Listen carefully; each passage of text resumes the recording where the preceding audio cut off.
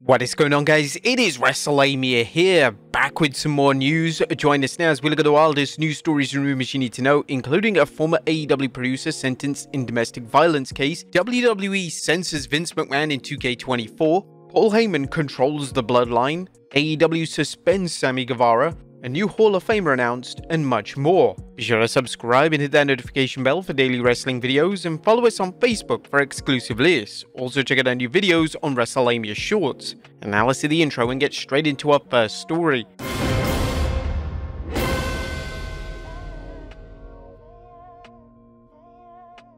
Our first story looks at a former AEW producer sentenced in domestic violence case. A former AEW producer, BJ Whitmer, has been sentenced in the domestic violence case filed against him following his 4th June 2023 arrest. As noted by Wrestling News, Whitmer was charged with first-degree strangulation and second-degree burglary following an incident he had involving his ex-girlfriend, with a bond set for him at $25,000. According to BJ Bethel, former AEW producer Ring of Honor wrestler BJ Whitmer received 5 years probation and 128-day home incarceration in connection with the strangulation and criminal trespass charge he faced involving his ex-girlfriend last summer. Whitmer took an Alford plea, which means he maintains his innocence, but he acknowledges there's enough evidence he could face a possible conviction in a jury trial. He can have the felony expunged from his record in 5 years. They also reported on why Whitmer was given the plea. The prosecution on why the Alford plea was offered to Whitmer. During the pendency of this case, the Commonwealth was provided with a significant amount of reciprocal discovery. Due to this discovery and other events, the Commonwealth was required to reevaluate its position.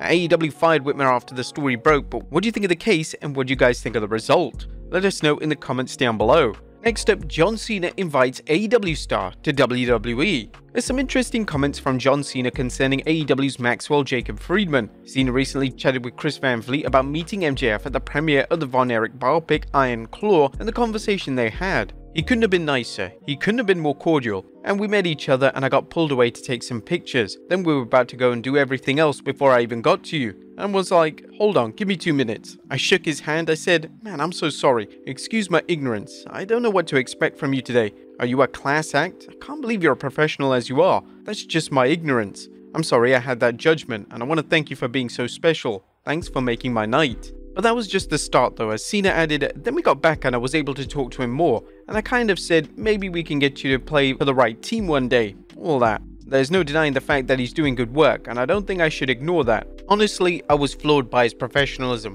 where it would have been an easy target at a wrestling movie premiere to have yourself a moment. We did have a moment, and it was one that the internet paid attention to. Now, MJF could have gone into business for himself, but he didn't, which obviously impressed Cena very much. It's worth noting that Cena was one of MJF's heroes when he was growing up. Do you think MJF will ever work in WWE? Let us know in the comments down below. Next up, Paul Heyman's big reveal.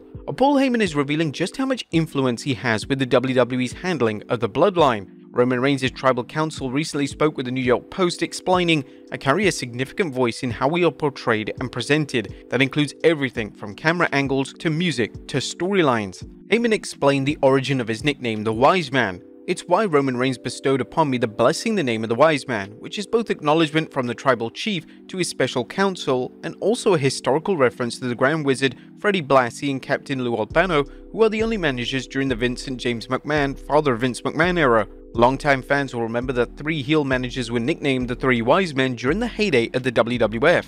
Heyman told the New York Post he's not sure he'd be happy just serving as Roman's mouthpiece. I don't know if I could only be a performer. I wouldn't be satisfied. I wouldn't be happy with just going out there and doing our shtick. I have to have a voice. I have to have some level of input, and so far, as luck would have it, that input has not only been welcome, but encouraged and very well received. Many fans credit Paul Heyman with helping Roman Reigns break out of the slump he'd been in for years, as fans tired of his babyface push. Heyman's creative genius is well established, as his booking in ECW made the promotion a critical success, and many of its successful elements were emulated by the WWF and WCW.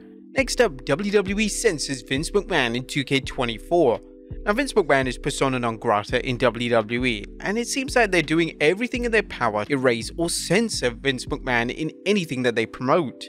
In WWE's 40 years of WrestleMania showcase mode, they even found a way to blur Vince McMahon in pivotal moments. In one such showcase, where the women's triple threat headlined WrestleMania 35, when McMahon announced that Charlotte Flair would be the 3rd participant in the match, his face is completely blurred, even though we know exactly who it is. Even the narrator doesn't mention Vince by name.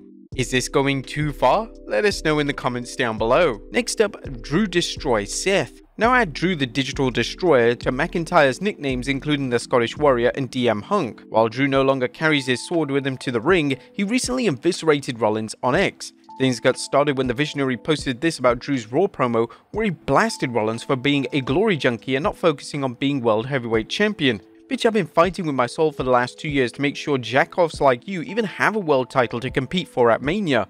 Drew fired back tweeting, "Bitch, where was this energy last night?" McIntyre has been a thorn in the side of not only Rollins but many of Raw's top babyfaces including Cody Rhodes, Jey Uso and Sami Zayn. More than a few fans believe Drew's momentum is going to help him capture the World Heavyweight title when he battles Seth Rollins at WrestleMania. Next up, when is WWE returning to Saudi Arabia? When will the WWE return to Saudi Arabia? Well, according to PW Insider, the next PLE in Saudi Arabia will occur in late May. If this is accurate, this means the WWE will run 2 PLEs in May as the company already has 4th May earmarked for WWE Backlash France. No word on what's next for Saudi PLE, but expect to see a star-studded show as the Saudi Sports Authority likes the WWE to book their shows like WrestleManias. Last year's show was Night of Champions, while the year before was Elimination Chamber. But what do you guys think that this year's show will be? Will it be an existing PLE, a throwback show, or something new? Let us know in the comments down below. Next up, William Regal returns to NXT. Tuesday was a big night for NXT as it held Roadblock, a special edition of WWE's Black and Gold brand. The show featured some big bouts as well as a surprise appearance from William Regal. Regal made his first appearance in front of a live crowd since he left the promotion for AEW. While Regal did appear recently, it was in a backstage segment. His lordship came out and spoke with his son Charles Dempsey.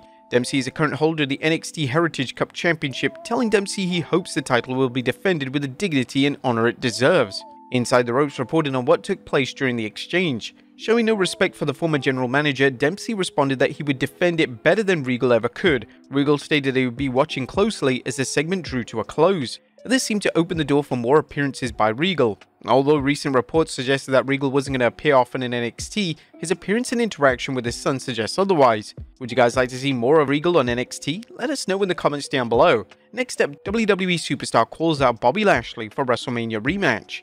Could the WWE Universe see a rematch from WrestleMania 38 at this year's Showcase of the Immortals? WWE Superstar almost wants it to happen. The Nigerian Giant appeared on the Battleground podcast and discussed Mania. Yeah, I think obviously the one coming up is a big Super Bowl at WWE, so hopefully I get to have a match at WrestleMania. That is always my goal every year to be on that card. As for an opponent, the big man said he wants a rematch with Bobby Lashley, who he lost to at WrestleMania 38. The WWE likes to use Omos for special occasions like Mania, but with Lashley and the Street Profits currently battling Karrion Kross in the Final Testament, a match against Omos seems unlikely. Next up, AEW suspends Sammy Guevara.